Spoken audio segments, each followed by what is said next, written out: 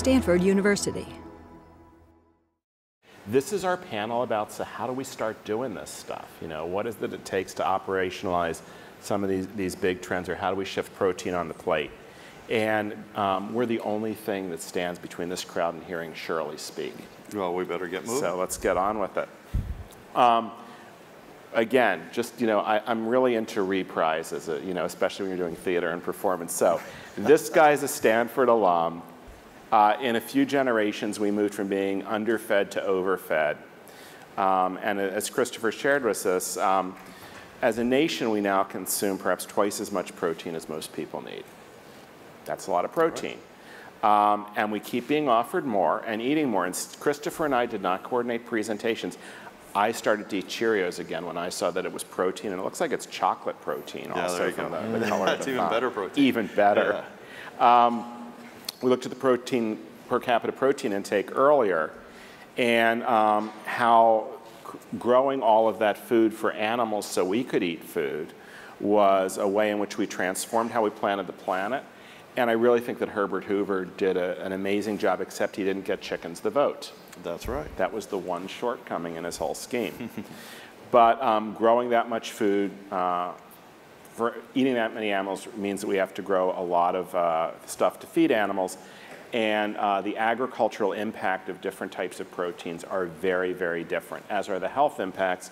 And although we're not going to talk about it because of things like climate change, floods, and drought, animals that eat commodities that are traded every day and have their price change every day also not only concentrate that environmental impact, they also concentrate some of the price volatility, which matters a lot to food service operators. So we all know that this audience likes pie more than everyone else. But what we have learned, because we started to take a little bit of a look at Stanford, is that Stanford seems to like chicken pie. The chicken pot pie chart. Yes. So, you know, we've done a couple things together. I'm going to put it out there and then ask you, you know, so what do you think, or where are we going next? And pass this clicker over to Eric. So at Stanford, one of the things we looked at is in terms of protein, and especially the foods we think of as traditionally protein-rich foods, whether that's red meats or poultry or beans or soy products, you know, how is Stanford's consumption of protein compared to what we need and what we eat as a nation? And Stanford has a pretty favorable mix. If we think about environmental impact, people at Stanford, students at Stanford, not only like pie, they like chicken pie, and not only do they like chicken pie, they like chicken. And we get about twice as much of our protein at Stanford from chicken when we eat in the dining hall as the rest of the country does. Plant-based proteins, about the same as a proportion. We're still doing some analysis around how much protein we're feeding Stanford students. Right. We don't eat in the dining hall all the time. Some of us are eating 10 meals or 14 meals, depending on the program we select. We don't always show up for all the meals. We don't know if the rest of those meals are dining out at other eating establishments or mostly the fermented beverages that Christopher's going to talk about later this afternoon. But a meal at Stanford is a very protein-rich meal, and that protein-rich meal is a very chicken-rich meal. And I know, Chandon, you're doing some things to try and shift that already to a plant-based piece. And Eric, I thought you might want to talk a little bit first about the protein project we have underway, and see where Chandon's going. Arlin started working with us. Click over those things. A couple months ago, and what we really are looking at is how do we look at our proteins, what exactly we're buying, what are we serving to students, how can we improve it, both from a, you know, you can put it into the bucket of health and wellness and what we're serving, but really the impact to the environment as well. So how can we have higher quality proteins that are also more sustainable and really have a strategy associated with that. So we've done a lot of collectively data mining and looking at what are our purchasing practices and also how can we, because we're in a university environment, how can we have a predictor that's more even around cost management and buying and sourcing of proteins, because again, we're buying in very large quantities, and when we make shifts, they tend to have larger impacts. So we want to be careful and thoughtful about them in terms of what the meal plan price also would be for cost for students and for their parents. Chandon, we're going to skip those things. Tell me a little bit about what's going on in the dining hall today. Okay. So, you know, I think the chefs did an outstanding job last year. The food program that we had was incredible. But the instructions to them this year was, we're not doing what we did last year. Yeah. We're going to do something different this year with an intentional focus on developing more delicious vegan, vegetarian offerings. I think we do a great job when it comes to, you know, doing the animal proteins. But can the chefs innovate and be creative around creating really delicious offerings with vegetables and working with different types of meat analogs, maybe like gardein or tofu. So if you go into the dining hall today and you look at what I'll call our performance bar, which is essentially a salad bar, one of the things that we've added this year is we have a stainless steel mixing bowl, which, you know, Chef Adam spoke about earlier today when he was doing his demo, that one of the things he dislikes about going through a salad bar is you put all these delicious fresh ingredients in there, well, on a plate, right, and you have your dressing sitting on top.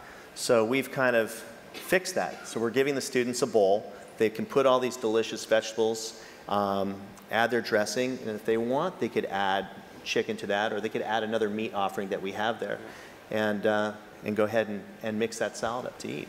Now, first of all, just whoever's in the back, I was hoping that we could click back to another slide for Eric, but I'm having a hard time making that work if Eric wants to use it. Yeah, I was going to pass over. So I was just going to add on to what Jen is saying. So from a purchasing standpoint, though, we also, we started working with Pie Ranch, Jared, this year. But we have to think about that in a different way. So we are buying a large quantity again. So we cannot just simply say to one farmer, by the way, grow all this product for us, and you have to assume all of the expenses and costs associated with that for the next growing season. So what we've done is actually we pay it forward. So not only are we saying, oh, Pie Ranch, this is what we'd like. We want to buy your baby kale and some other things that you're growing. But we're going to actually pay you for that full year of growing season. And so that way it helps them to really, if you think about the whole sustainability model, sustain their business practice as well. And that's fairly unique. And it's something we want to try to develop also with other universities. Well, how can you do that? Because the financial impact is great for small farmers. And we all say, let's work with more small farmers. But we want to be able to sustain their business also. Yeah. Now, I know you this past year, I heard from your purchasing team, made the same decision that Chipotle did, yes, which was to source a lot of your beef from Australia, which is an interesting move. Yeah. Do you want to talk? Sure. So this past year, we started looking at focusing on beef really as a category and how we can improve our beef purchasing, what was our mix of beef that we were using, and where were we getting it from, and having a really strong strategy around that.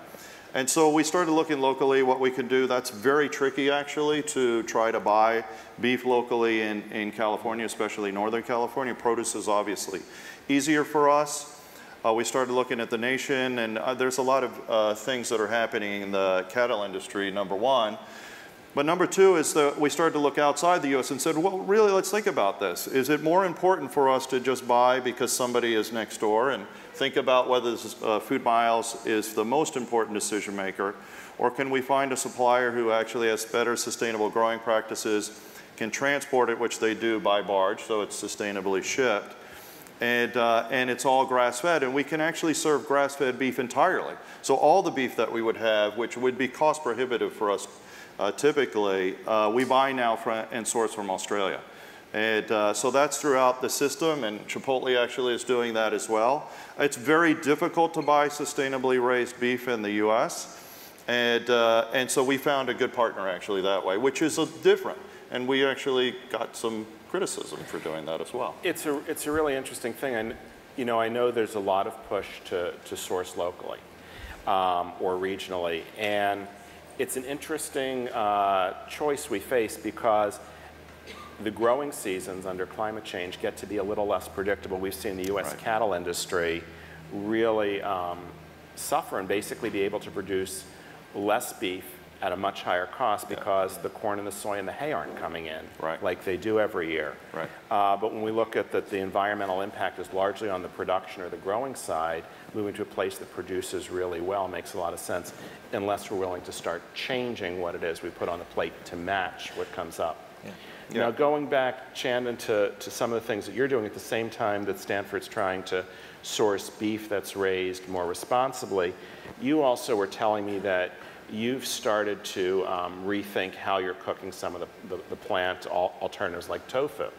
Right. And what's happened with your use of beef and pork and chicken and also those plant-based proteins once you put them out and they look more attractive and taste better? Yeah, you're right. Yeah, we definitely, I mean, to talk to the tofu piece, you know, our chefs actually kind of looked at how we were cooking tofu, and to be honest with you, it wasn't really very exciting. You had these little cubes of tofu that, you know, were laden with some delicious sauce, what have you, but the experience of eating that tofu wasn't that great. So we have these amazing vac machines in our kitchens, and we realized that when we put a dry marinade or a wet rub marinade on the tofu and put it inside that vacuum seal, and then we marinated in there, and then we baked it, you know, you let it marinate for a little bit, take it out of the bag, and then bake it.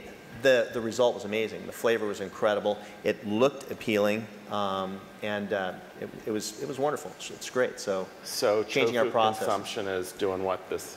So we looked at, we just have looked at some preliminary numbers. Our overall animal protein consumption, this is comparing last month year over year, is down 24%. But our plant purchasing is actually up almost 15%. So we've seen really a reversal, and I do think it's a credit to, and Greg was talking about this, the chefs play an integral role in making the food taste and look great, because you eat with your eyes, and no matter what it is, if it doesn't taste good, no one's going to come back and want to eat that. We also think about it in terms of the design of our facilities, though, and how to lay them out so that students will have they'll make those choices as well, and help them try to eat kind of that more plant-centric diet first by how they go through the dining halls. I think this is, you know, a really remarkable way to look at the dining design, the plating design, and the menu and recipe design with what you did to take a little moisture out of the tofu, make it taste better. As Greg mentioned also, of course, you cut it in triangles sometimes instead of cubes. Right. Plus the dining design so that you're encountering the performance bar and some of the protein-rich salads and other choices before you get to the grilled chicken breast, which remains very popular, as we know. Yes. We have about a minute left, and I just want to ask Chandon and Eric if either you want to talk a little bit about what's next in terms of the strategy for Stanford Dining before we bring Shirley up. So I would say overall our strategy is to really look at the carbon footprint of our menu, and to really see what is our total carbon footprint as we're currently, and as we make these changes, to really be able to show those data points and say, by doing X, it's actually equaling this outcome. So currently we measure it in terms of our building and our facilities, what is our carbon footprint of water usage or all the things associated with operating a facility, but I want to tie that actually into all of the production we have, and I think capturing the food waste is a key component of that as well. So looking at what is that Stanford University's kind of carbon footprint from what's happening in the dining halls. Yeah. I know we did and we need some student help on that, so if you're interested, please. And we did a meeting last week with the Chief Sustainability Officer for Stanford as well, and I think it was a bit eye-opening all around to think about how much farming, food choices, and kitchen operations contribute to Stanford's climate change commitments as well. With that, I think we're going to bring Christopher back up. Great.